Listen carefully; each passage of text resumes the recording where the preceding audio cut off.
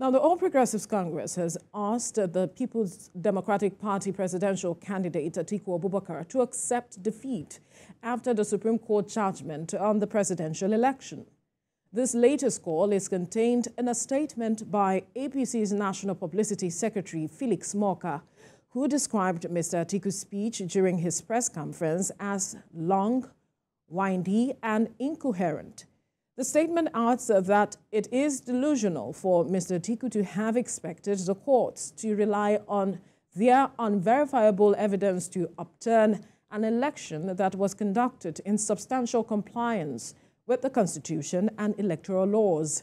The party asks the former vice president to stop denying and disrespecting the collective will of Nigerians and desist from disparaging the judiciary and inciting rage.